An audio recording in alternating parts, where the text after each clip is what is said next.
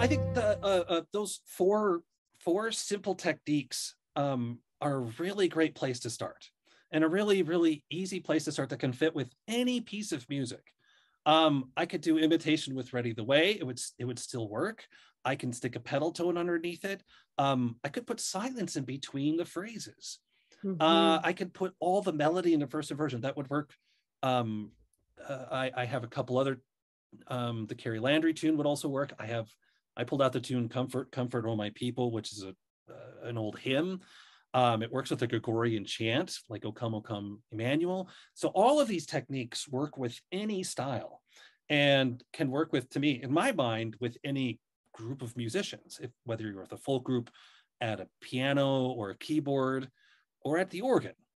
And any of them can be as simple or as complicated as you would like to make them. Mm-hmm, mm-hmm.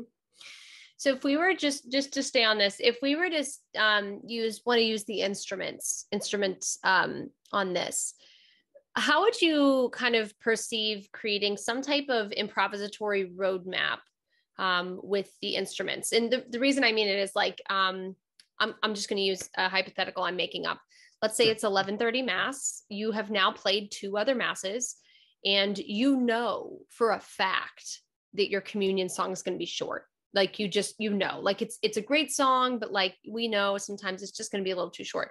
So you want to say to the instruments right before Mass starts, okay, heads up, we're going to need to kill a little time, fill a little space at communion.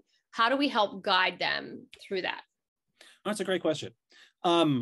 So one person needs to be the conductor of the train, and that means you, potential improviser, should be the person in charge. And the way I usually do it is, or the way I have done it in the past, is I give them a simple task, which is when I nod my head, that's what I want you to play the melody. And then when you're done, you're done. Or I'll label phrases with numbers. And then I'll hold up a finger and say, we're going to play phrase 1. So let's take Comfort, Comfort, Oh My People. Here is 1, 2, 3, 4 phrases, like a good hymn. And I might hold up, let's do phrase 1. And then the instrumentalists will join in on what we decide there. So let's say we're in a folk band and I'm at a piano and I have a guitar and bass. And let's say we have a violin too. Let's just put our hypothetical folk band together for a second. And so I would say, okay, bass player, I want you to play this pedal tone. Guitar, stick with, maybe just a couple of, maybe the guitar will double the pedal tone. Violin, I want you to play the melody. And then underneath it, will play the first inversion chords. And then in between each of those phrases, I might say, okay, well then after we do the first phrase, I'm going to play for a little bit. I'm just going to noodle for a little bit. I'm going to play some pretty chords. And then I'll hold my fingers up, phrase 2. Okay, and we get through that. I'll play some pretty chords. And then I see that things are winding up, that the procession has ended and the priest is heading back to the altar. Oh no, we need to shorten this. I hold my fingers up and say phrase 4. So we can then we can finish to the end. And then if I need to tack on a little more time myself, I would do it that way. So, and this comes back to the whole idea of having a notebook and writing this stuff out as a plan. This is when I say improvisation is all about planning. That's what I'm talking about, that you work with either yourself or with other musicians, say, this is how we're going to do it.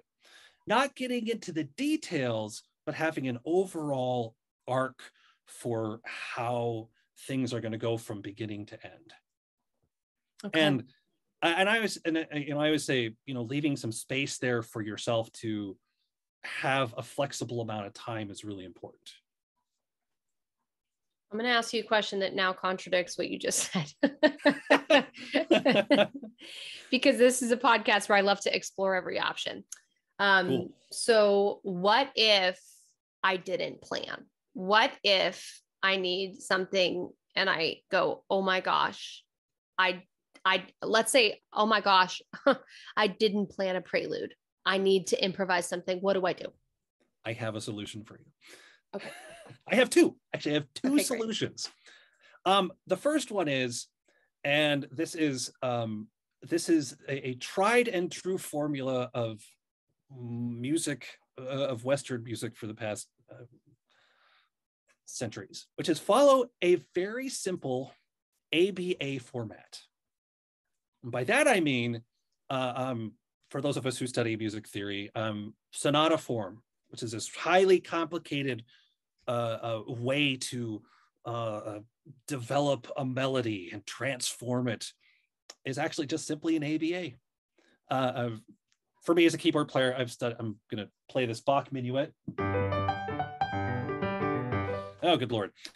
Those are ABA forms. And I think this is also fair pointing out that a lot of verse like songs are actually written in a ABA format, because you have verses and choruses making up an A section. You have a bridge that is a contrast to that, and then it returns back to the verse and chorus. And so even a lot of songs are built in an ABA-like format. Now, what's great about this as a principle is that it basically, so what you're doing is an A section is you have your theme, B is a contrast to it, and A is a return to it. In fact, what I just described actually earlier a second ago about you noodle for a little bit, then you have the instruments come in, then you noodle for a little bit, then you have the instruments come in. Again, that has that, like, you have one thing, then you have a thing that contrasts it, then you have the other thing, then you have the thing that contrasts it. So again, it's always this like a game of contrasts. It is an absolutely tried and true formula. Again, it's existed for so long, and people still use it. So let's take comfort all my people here for a second. Let's say your priest has decided, I want to sing this, or he tells you what his homily is, and he's going to quote this hymn, and you didn't plan this hymn. I've definitely done that before, where I'll have a priest will quote a hymn, and then I was like, oh, let's change the offertory to this other hymn, because I want to be right there with the homily, because that's so cool. Mm-hmm. And so let's say hypothetical here, he actually prepares you. I'm going to quote this hymn, so you're going to change it at the beginning, and you're like, okay, so we're going to do this. All right, I had planned this other prelude which matched my opening hymn. Now I need to come up with something else. So a good ABA format, say for like this hymn, and actually this hymn tune is written in an ABA format, because you have the tune.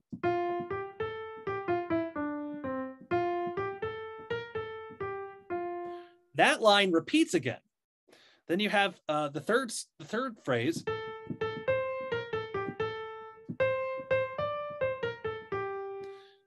Which is different than the first two. It's rhythmically very similar. And then you have the last line.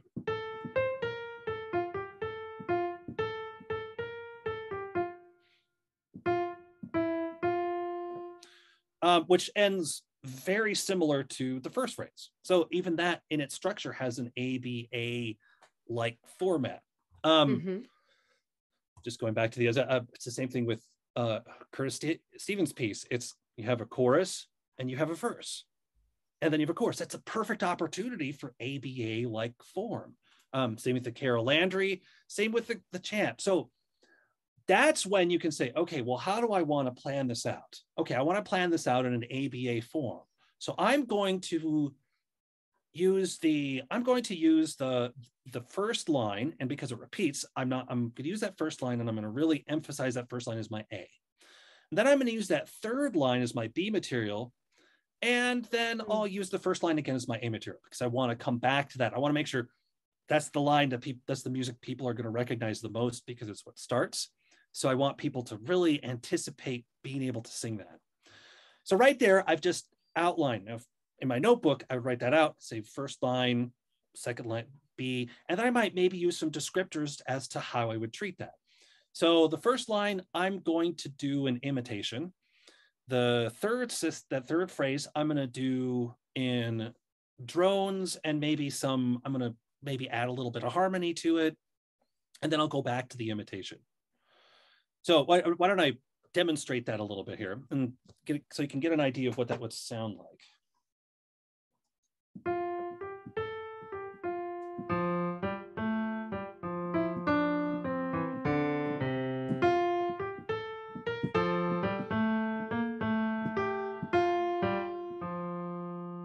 little filler here.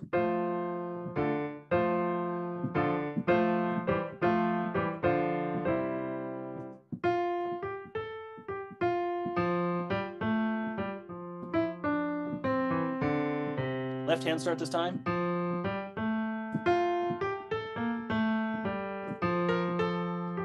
A little bit more filler.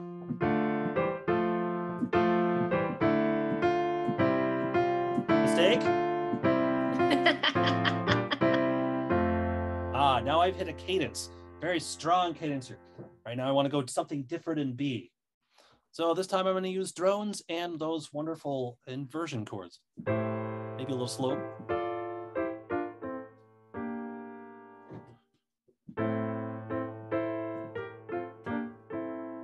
We'll do both of those again.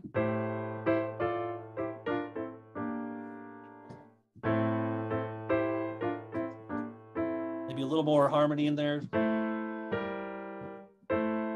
Get me back to my A.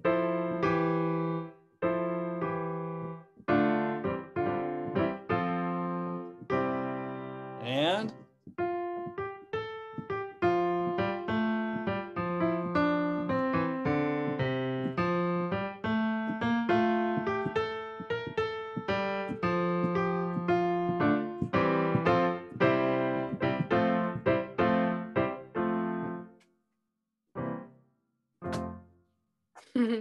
I know that there's a little harmony at the end of that, and now everyone's gonna, oh, I know that tune, and then after you finish your prelude, everyone's ready for the procession, and then you start the tune, and it's, oh, there's my A. You hear the ABA. I heard the opening phrase. I heard that contrasting section, and it just works.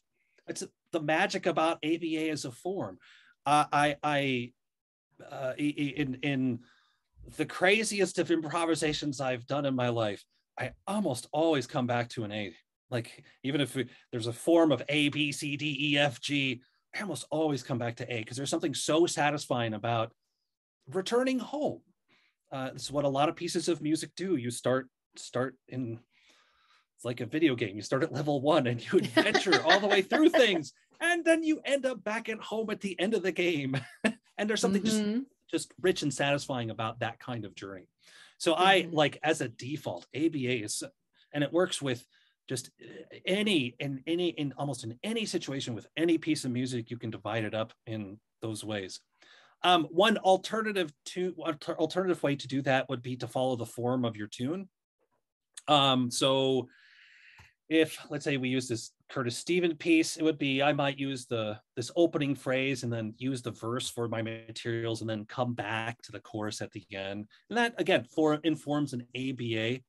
A couple other things I can throw there. You can use the same harmonies. There's nothing wrong with following. You don't have to reharmonize everything. You can follow harmonies that are given to you.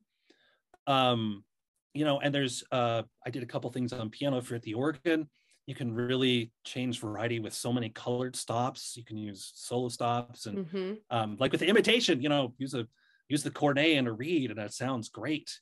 Yeah, actually, can I give a suggestion on that too? Sure. One of my favorite things that challenges me, that I love whenever I'm improvising, is actually putting the pedal just on a pedal tone. Let's just say I was doing "O Come, Emmanuel" on the organ. Putting a pedal tone in the pedal and just putting my foot on E above middle C with like a 4-foot flute, and that's it. And usually, of course, in organ registration, we want to make sure that we're using like an 8 and a 16 foot for depth. But if we just have that pedal tone in the pedal, then it frees up your hands to kind of do some of the other techniques that you're doing, but it has that lightness sound that we don't have sometimes whenever we set up our pedal registration. Yeah, and I piggyback on that. A pedal tone doesn't have to be underneath everything. It can also be over. Yeah. Everything. I just did comfort. If I did that with a higher note up above pedal F. Oh, I like that a lot. Ooh. And that's just magic. That's lovely. And it's, You could eat, like you were saying, put a forefoot in the pedals, and then your feet don't have to do anything. Right. Yeah.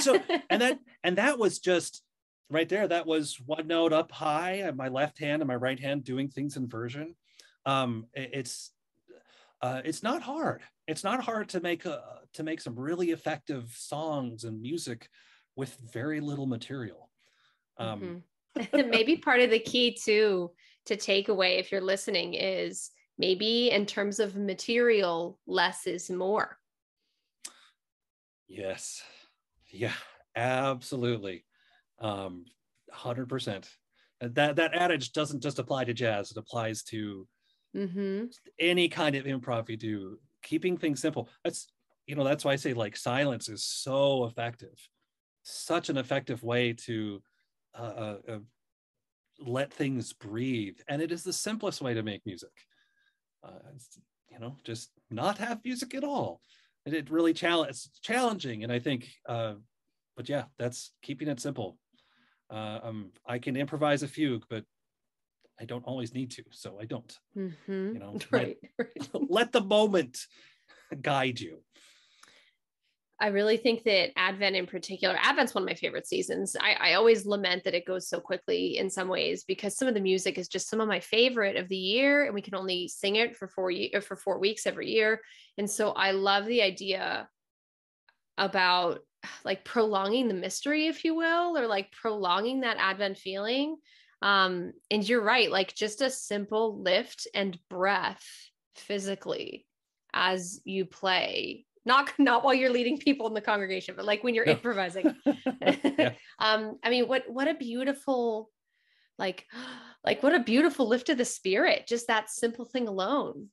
Yeah, it's one of my, yeah, I agree. Advent's one of my favorite seasons. I like Lent for the same reason. That I would definitely not use that silence in Christmas. Christmas no, that's not the time, but that's Advent being this anticipation, Lent being a very inward looking season. It affords you to do these things, and it's such a simple and effective way to enrich your improvisations and ultimately enrich the liturgy. Right, exactly. Well, as we wrap up today, do you have any other tips or suggestions that the listeners should think about moving forward, especially during this Advent season? Write it all down. I just a quick anecdotal story. A couple of years ago, I got commissioned to write a sonata for the American Guild of Organists National Convention, which is really cool. And then I got encouraged to write a second one for competition. And I having written one piece of music that was meant for sort of the average player, and then having to write a second one back to back, that was really, really hard. I found that I was having trouble finding musical material to use. And I found an old notebook. I was going through my old notebooks where I write things down, and I found a little idea and that I'd written 20 years ago. And that became the catalyst for my next composition. Now, as improvisation goes, what I mean by that is, if you find something you like, if you find something that sounds great, write it down. Our chances to remember something we're humans, we're pretty bad at remembering things. So I am a very proponent of, if you do something cool, you like the way it sounds, write it down. I'll say, like, one of my favorite progressions.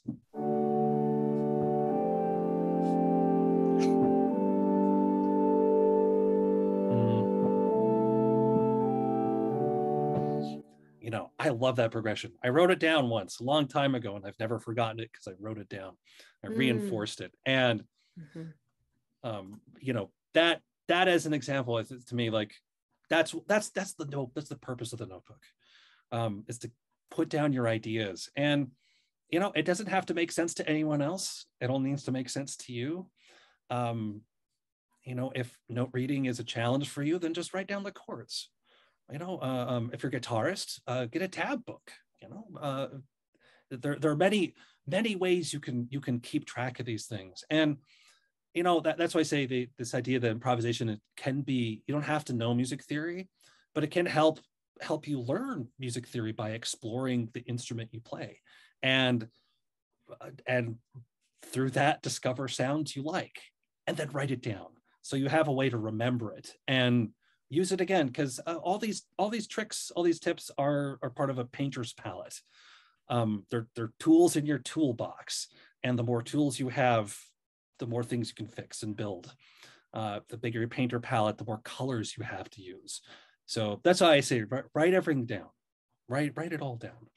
It's just it's the best way to go. It sounds like maybe you're telling us to ask for a manuscript paper notebook for Christmas. Yeah. If you're a crazy person like me, you ask for several of them. Don't do what I don't do that. But yeah, you know, it takes me years to fill one up, but here now I've filled up 3 now, and I'm working on my 4th one, and I'll probably fill that up within the next year. And it's a, you know, I would say to any listeners out there that, like, if that doesn't work for you, you know, if you like to write things in your phone, write things in your phone. You know, like any method by which you can reinforce what you're doing is really, really helpful. There are a lot of people too that use iPads now. And so if you're listening, there's an app, there are a million apps, but there's an app that I use called Penultimate, Penultimate. And it really is for note taking, but you can change the page so that it looks like manuscript paper. And so you can just do a quick little jot that way too. Awesome. Yeah. Use tech. Saves paper. I'm a pencil paper person. That was my training. So I like using paper. But you know, that's it. Whatever works, you know, but for you listeners out there, whatever routine works for you. That's my encouragement. You know, find a way to put something down so you don't forget it. I guess that's it. Okay. That's it. Yeah. Ben, this has been so great. I mean, you and, like I said, when I started this way, you and I have known each other for a long time, but it's been such a joy to hear you nerd out on improvisation today and just kind of share the passion that I know you've had for so many years on it. So thank you so much for your time and your tips and your wisdom. Oh, it's such a pleasure. And I just, everybody out there, just make stuff up. Just try it. Just do it. Just make stuff up. You don't have to follow us on the page. Who said they were right anyways? That's right. Well, thank you for having me, Amanda. It's been a pleasure. Thank you. You too, Ben. Thanks.